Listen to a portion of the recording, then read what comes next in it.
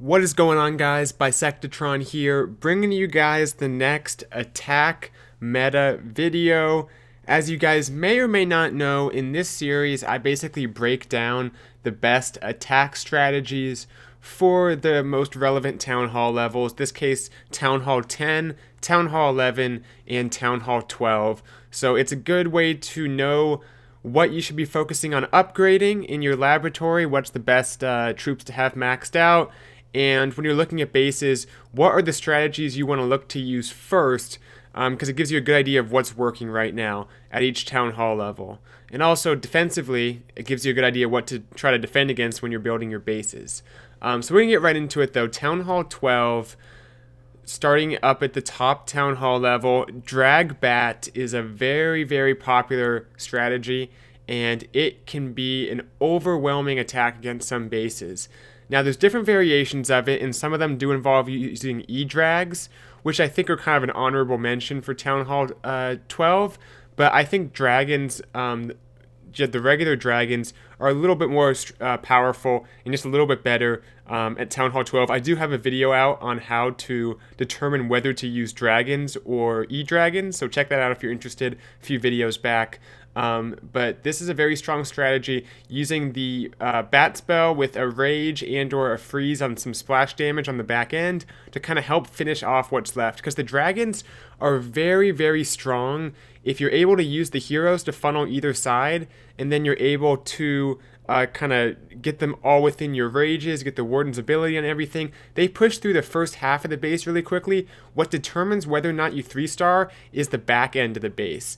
And if there's air defenses lingering up and a bunch of like expos and tough buildings on dragons still lingering, then it's going to be difficult. However, if you're able to deal with that with bat spells, or maybe the stone slammer gets good value or something, then you can finish off that second half of the base, even that last third, which tends to be pretty difficult.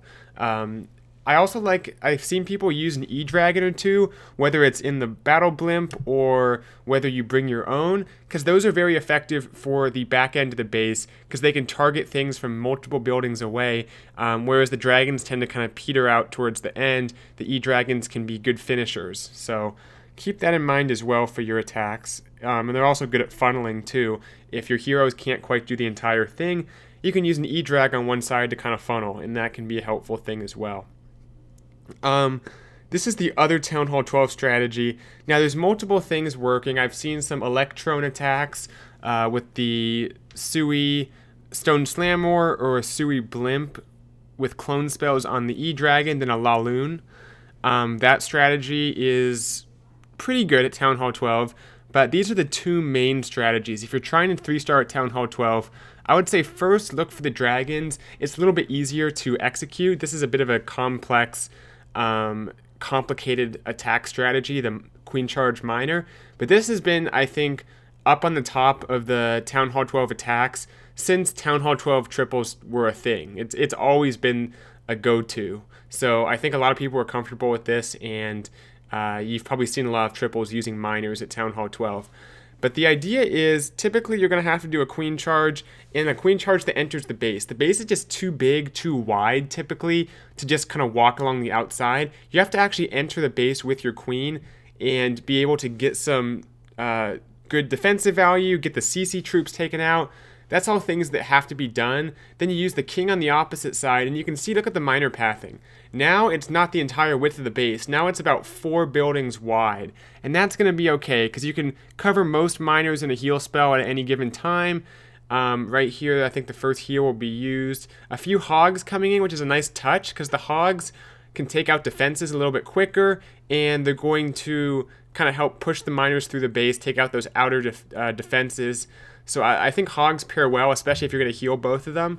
Meanwhile, the queen charge got some incredible value here.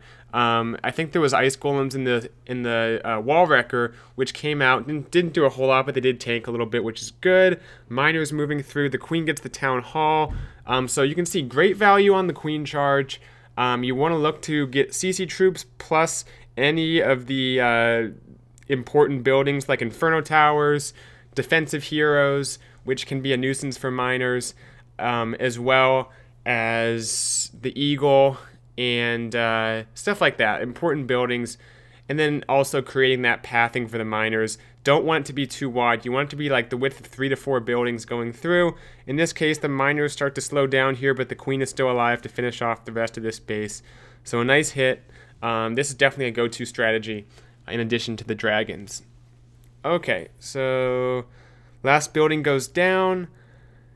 And we will move right along. Got a lot of attacks to take a look at today. And alright, going to be a little bit redundant here at Town Hall 11, because a lot of what works at Town Hall 11 tends to also work at Town Hall 12. There are some slight differences though. Town Hall 11, we're going to look at miners first. This doesn't necessarily mean it's the best strategy, but it's definitely one of the top strategies at Town Hall 11 that you also want to be thinking about if you're going for a 3-star attack. This one uses a stone slammer, which I find for whatever reason is typically tends to be the siege machine of choice that you pair with your queen charge at Town Hall 11 more than Town Hall 12.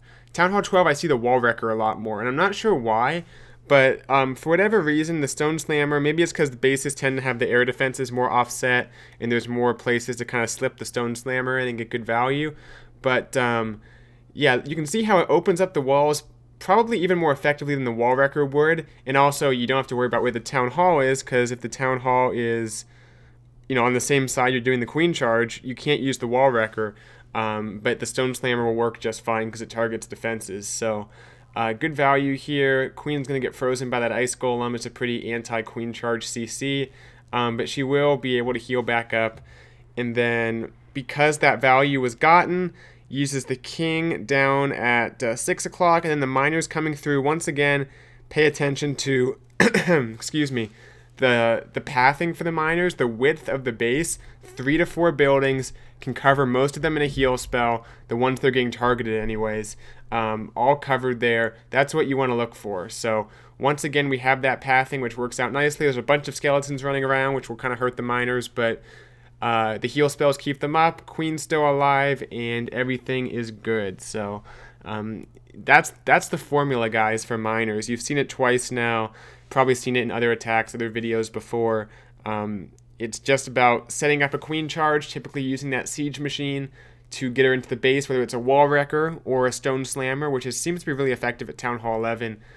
Then using the king somewhere else, and based on what the king and the queen can clear, you want to have a nice 3 to 4 tile, that'd be a really narrow pathing, 3 to 4 building wide pathing for the miners, so you can use your heal spells nice and effectively. And as you can see, a bunch of miners left up. That'll do it, and we will move on to the next attack, which is one that I don't mean to like push an agenda here, because I'm trying to give objectively the best strategies at Town Hall 11, but this is one that's not as widely used, and when you think of meta attacks, this isn't the right one. Looking for, I must have wrote down the wrong number. I believe this is it. Yes, this is the base I want. When you think of Town Hall 11 meta attacks, you don't tend to think of Falcon, but I've had so much success with it, and it crushes bases very nicely. I had to show it.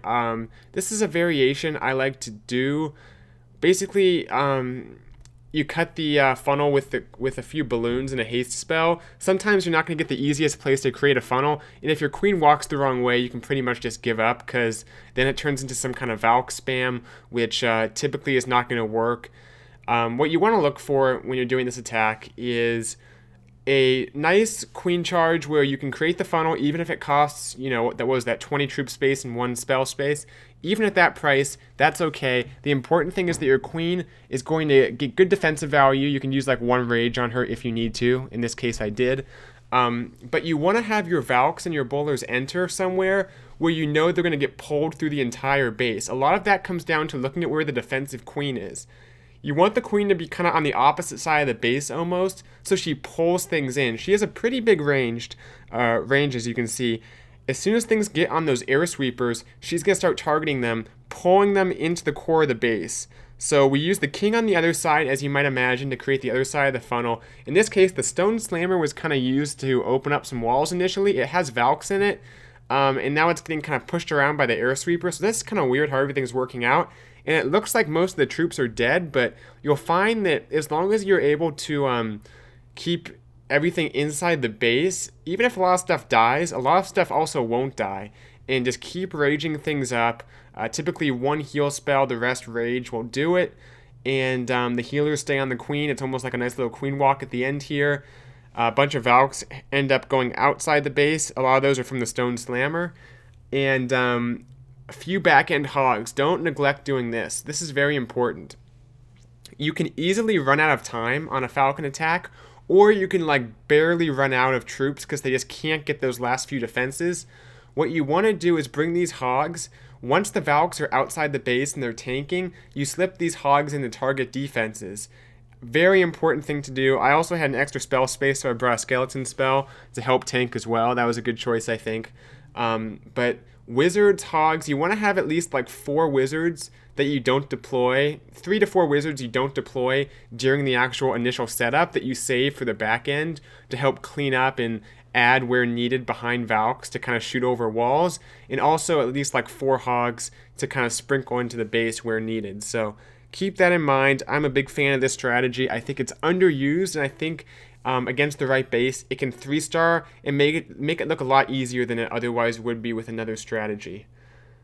The reason I confused myself is because I forgot to show the dragon attack. I did tell you guys Town Hall 11, Town Hall 12 are very similar. So at Town Hall 12 we had dragons and miners. Town Hall 11 also dragons and miners, with the addition, I think, of the Falcon, which was worth showing. There is La Lune, which is strong at Town Hall 11 and Town Hall 12. I just don't think it's quite in the meta as it may have used to be. I think in terms of air, dragons have definitely taken over much more so than straight up La Lune attacks have. So in this case, using the heroes on the top right, and really not much of a funnel used on the other side. A very wide spread of all the troops, which is okay in this case because there's enough buildings that once that initial push gets through, there's not a lot on the back end, so we can afford to go a little wider, don't have to go quite as far into the base. And then look at this, the bat spell value on the back end. I mean, all these defenses going down, bats are everywhere, taking out all those different buildings. Great value there. What you want to look for in a dragon attack, which is something people don't look for enough, is where are the wizard towers, where are the multi-infernos. If you can find part of the base, in this case, the part of the base with the top left, where most of the wizard towers and multi-infernos are, and you can find a back end that only has like regular defenses that can't target air and splash damage, that's a great sign to use the bat spell. So in this case, it was a little bit of a wide entry, but it was worth it to get both multi-infernos and all those wizard towers at once because the back end was able to be taken out so easily by all those bats. So that's something you want to look for. I mean, if you have enough bat spells and you put them in a rage, there is nothing that can stop them besides a multi-inferno and a wizard tower. Assuming there's just not like a ton of defenses, but typically that's not the case. So keep that in mind for sure. That covers Town Hall 11. Number 27 here as we move on to Town Hall 10. A little different at Town Hall 10. This first one is going to be a Lalo attack. I think La Lune is right now worth calling part of the attack meta at Town Hall 10. We will also take a look at dragons. Spoiler alert. But La Lune is definitely something worth mentioning, and I think a lot of it's because of the Stone Slammer being so powerful at Town Hall 10. I mean, these defenses, without any air defenses or single infernos or seeking air mines, which are the best counters to the Stone Slammer, it is very difficult to stop. So as you can see here, it just destroys this left side of the base. It'll get the Inferno Tower as well, and then out of it, a bunch of balloons will pop and get even more value. I'm not sure what was in the CC, but it looked like nothing really came out, so that's okay, I guess. Makes it better for the attacker. Must have been like a Lava Hound or Balloon or P.E.K.K.A. or something, Ice Golems, I don't know. Heroes used on the other side, and a great thing about attacking this base with this strategy is that the defensive queen can be taken out by the heroes, so that's a nice thing to take out because you don't have to worry about using a skeleton spell. and it can really break an attack if you don't get the queen taken out, as you guys I'm sure know. So the ice golems do come out eventually. They'll focus on the queen, but that's pretty much done up there. So here comes the La Luna attack. There is just way too many lava hounds, balloons, and spells for what's left up on the base here. It's going to be overkill, as you guys can see pretty much. It's all because of that Stone Slammer value that was gotten. So look to use the Stone Slammer effectively. You can use it as an Electron attack or just a straight up Lalo. In this case, the attacker chose just to put balloons in the CC, which works fine. Where you look to use a E-Dragon perhaps would be if you're in a situation where the queen is also in the area. That way you can get the defensive queen taken out and the CC troops as well. In this case, the queen was over on the other side, so the attacker here just wanted to get defenses, lure out the CC, let the heroes take care of that. So works out great, has a swag haste spell, and we'll fast forward to the end here. 2 more attacks to take a look at today, then we will wrap up this video. A bit of a long one, but that's how the attack meta videos tend to be. Alright, 31. It's going to be my attack, but not quite. Here is a dragon attack, and every Town Hall level, guys. Town Hall 10, Town Hall 11, Town Hall 12. Dragons are arguably the top strategy. I'd say Town Hall 10, maybe. And a lot of this depends on the base. If you build a good base, you can defend Dragons, Dragloon, I think pretty easily. If you want to, you can do it. Some strategies in the past, like it's very difficult to defend it. I don't think dragons are one of those strategies. I think you can build a good base with gaps, with good sweeper placement, with good coverage on your air defenses in terms of having multi-infernos, wizard towers in the area. I think it's very doable, but still, a lot of these bases are going to be set up that make it very easy to 3-star them with dragons, and this is one of them. So here we go with the mass dragons coming from the top right. I like how the dragon was put on the town hall ahead of time. It's going to take a while, might as well let it start to take out the town hall. There's a troll Tesla, but that's fine. The dragons will take that out. Stone Slammer up top will help with that air defense, push everything into the base, and then look at the bats here. Once again, where are the wizard towers? Where are the multi-infernos? Not anywhere nearby. And that's what the heroes were used for. They basically cleared out the bottom of the base. I think there was like a wizard tower or 2 down here. Those were gone, meaning there's nothing that can take out these bats. Look at how much of overkill this was. Very few bats die, very few dragons die. This is a very strong combo. Dragons against the splash, and bats on the end that doesn't have splash.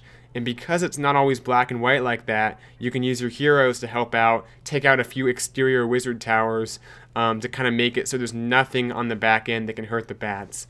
And that will pretty much crush the base. So yeah, I guess you guys can see why this is a top strategy at every town hall level. Okay, one more attack to take a look at, number 34 here. Tornado top hat. Had to do it, had to show miners. So dragons and miners, guys, that's the theme of today's video. Works at every town hall level. Now, keep in mind, Town Hall 10 is the one town hall level where I would say it's not always necessary to do a queen charge or a queen walk. Sometimes you can just throw down a hero on each side, then mass miner it. But it certainly can work, and in this case, nice use of the Stone Slammer to open up those walls. I guess we'll see what's in the slammer itself. Looks like a P.E.K.K.A. and maybe like an Ice Golem, I think. Or no, P.E.K.K.A. and a Valk or something. So just to kind of add some damage in the area. Poison on the CC troops. But getting a nice push here with the queen. We'll go ahead and go ×2 just for sake of time here, because we've seen this attack a few times now. But the queen will get good value, having pushed into the base here. And then here come the miners. King over on the other side to create the funnel there. Everything pushing through. And there's just not a lot that's going to kill the miners here as long as he heals them correctly, which he does. Uses the queen's ability. I think she comes back around. Or no, she goes through the wall here. That's too bad. But the miners push through, and under these heal spells, they're pretty hard to stop. So that's pretty much it, guys. Hope you enjoyed the video. Thanks for watching. And now, for those of you 10s, 11s, and 12s out there, have a better idea of what to use, what to look for when you're attacking. These are the most popular strategies as of now. Monday, February 25th, 2019. So, yeah. All right, that'll do it, though. Thanks for watching, and I will see you guys in the next video. Bisectatron out.